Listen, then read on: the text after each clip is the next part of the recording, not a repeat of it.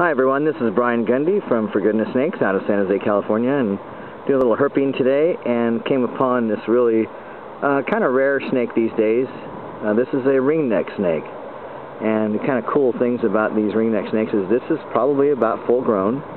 As you can see, it's not a very big snake. It does a little corkscrew situation with its tail. You can see it's musking from the ventral area. And another kind of cool thing about these guys is their belly. Beautiful, bright red belly. I don't know if you can see it in that camera, but they corkscrew their tails when they're musking, defensive measure, and they have this beautiful crimson red belly.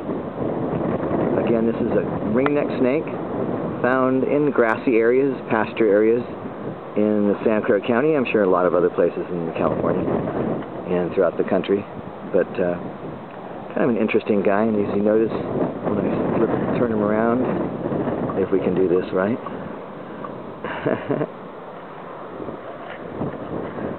We can see he's not musking on me, but you can also see, settle down,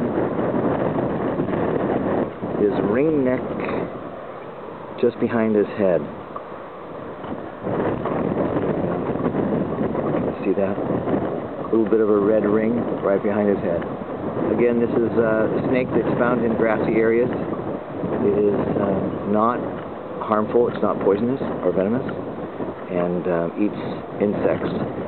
Not a snake that you'd find in a pet trade, but pretty cool snake in its own right.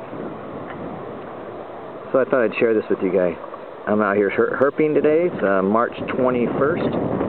And about 70 degrees this afternoon, and just out here looking for bobcats, coyotes, and any kind of snake I can find. And so far I've just found a couple of alligator lizards and this guy.